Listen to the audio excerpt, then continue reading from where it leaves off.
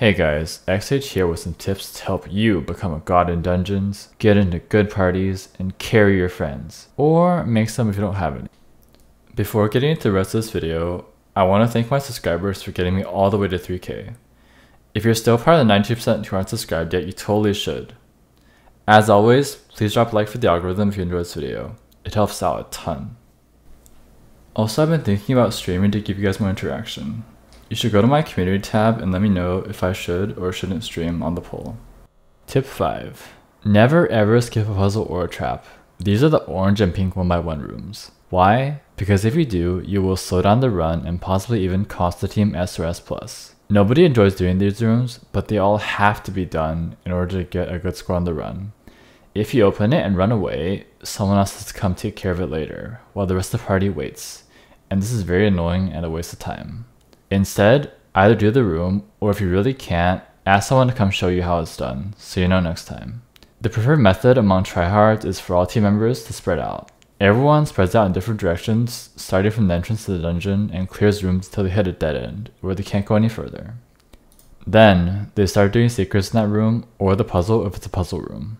Tryhards hate it the most when there's someone else in the room with them, and this is called room stacking. Room stacking makes the run slower, and you should always avoid this by not being in the same room as someone else unless they want help. The run goes the fastest when all 5 players are clearing their own separate rooms instead of going to the same room and wasting time. Tip 4. Know the strategy before you go in the boss room. This is one of the biggest reasons runs go from a perfect S+ to an epic fail.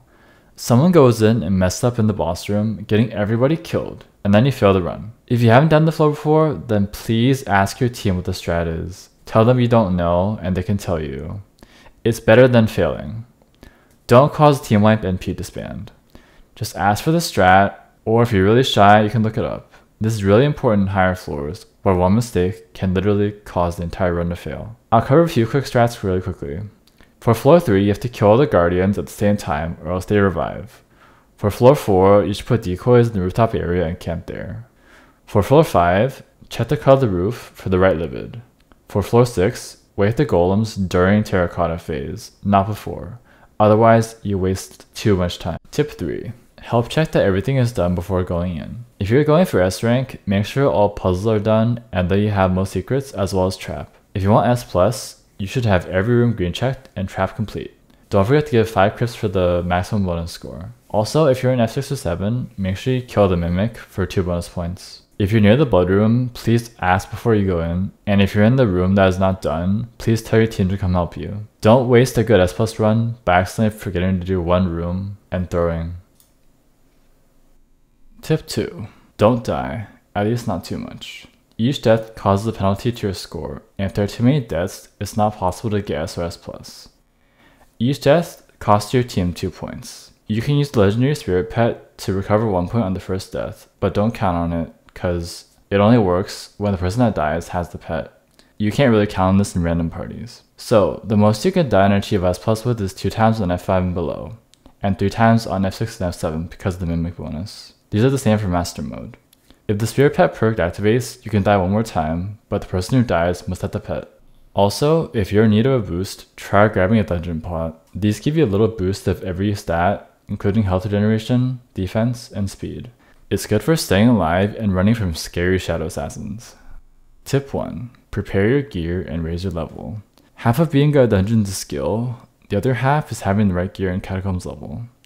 Having only one without the other won't do you any good. You have to have both. Following the tips in this video will give you the knowledge you need to join a good party and carry your weight, but you still have to grind a little, or all the knowledge in the world won't save you from being one-tapped.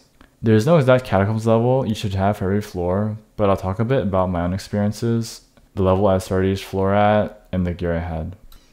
So, floor 1 you can obviously get started on right away. I wasn't even doing it in dungeon gear at the start. I think I used like Wise Dragon and a Frozen Scythe.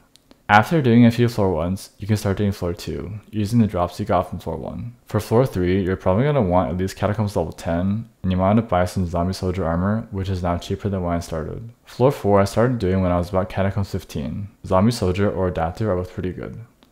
Floor 5 is when it starts to get hard, and you have to really make sure you're ready. I was about catacombs 20 and used adaptive armor and a Yeti sword for my first completion.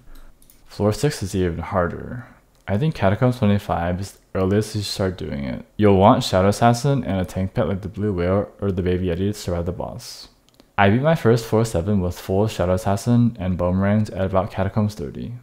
Now is probably a good time to talk about dungeon carries. I just shared with you what gear I used and how I did all my floors, but I'm someone who never bought a dungeon carry. However, I have done many carries, and I noticed a way that some players prefer to skip the higher floors.